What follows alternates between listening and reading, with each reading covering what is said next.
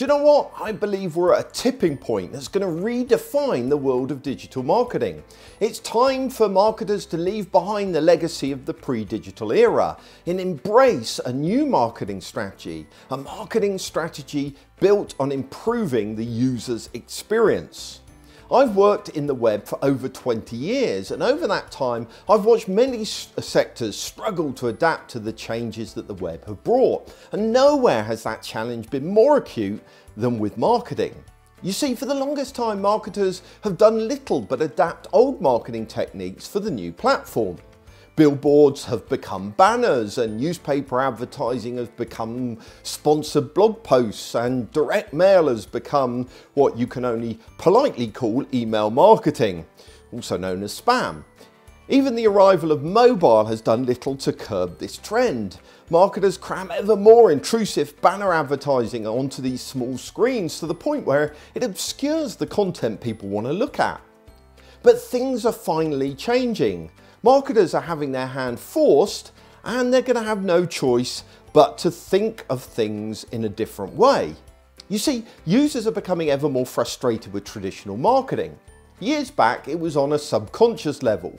Users developed a blindness to banner advertising, and that led to click-throughs falling through the floor.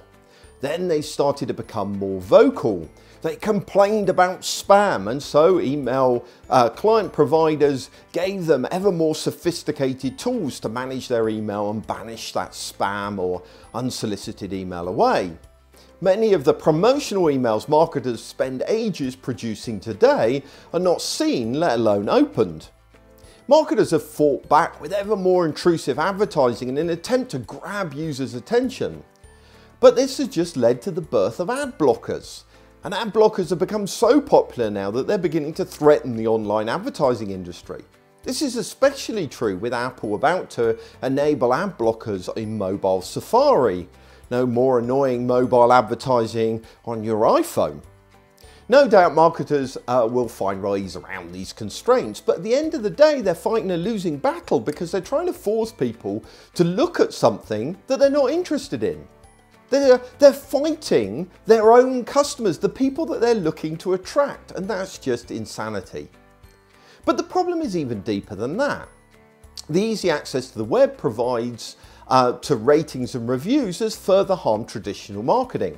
Whether buying a toaster or making a donation to charity, users can find out what others think about you quickly and easily with a Google search. Mobile further enhances this ability by enabling users to even get feedback on products when standing in a high street store. In short, it no longer matters what you say about your products, it's what others say that matters. Whether consumer organisations like Which or Amazon Reviews, consumers trust reviewers more than they trust you as a marketer. It's no longer enough for you to pour money into promoting your product. If others don't recommend it, the product will fail no matter how much money you spend on advertising. Word of mouth has always been the best marketing technique, but now it's becoming almost the only one that matters. It outperforms any other form of advertising, and yet, to many marketers, it's terrifying. That's because the marketer no longer controls the message. They can't dictate what the customer is saying about their product, and that worries them. This leads to a profound change in marketing. If you can no longer control the message, then the only alternative that you have is to provide a superior product or service. You have to make the experience outstanding. Only then can you be sure that the message is going to be a good one.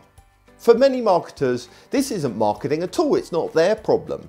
But an increasing number of marketers are getting it, are understanding this is part of marketing. The user experience is a crucial component of a successful marketing strategy.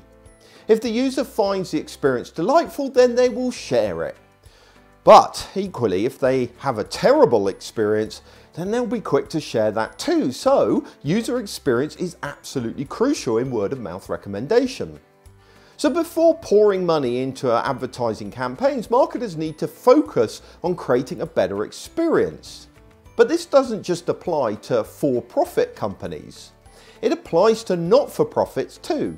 I once worked with a charity who poured millions into advertising campaigns, all with the aim of driving potential donors to their website. But the website was so ineffective and frustrating that the number of people who turned into actual donors was incredibly low. Not only was the charity failing to convert supporters, it was also alienating the existing ones they already have.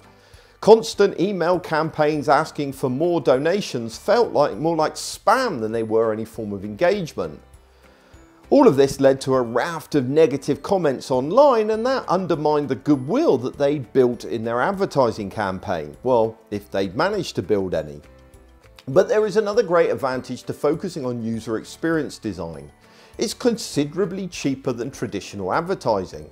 Creating a great experience is about listening to your customers and responding appropriately, and that's something even the smallest organisation can do. You don't need a big advertising budget to grab eyeballs. You could nurture a small community with a great experience and turn them into advocates that go out there promoting your product and service for you.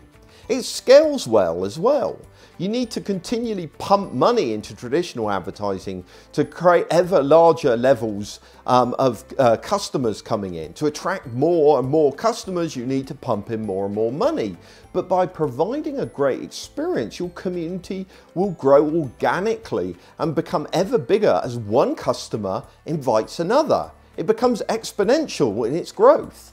Just look at Charity Water. They've grown their revenue from $1.7 million in 2007 to $36 million in 2013. That's only 6 years, largely because of their online experience. My point in this post is a simple one. Look at your marketing budget and ask yourself, are you spending it as wisely as you could be? Is it time to refocus that budget on improving the user experience rather than creating a series of marketing campaigns? Traditional marketing campaigns are great and do have their place if you already have an amazing user experience up and running. But if you don't, then you might as well be pouring that money away.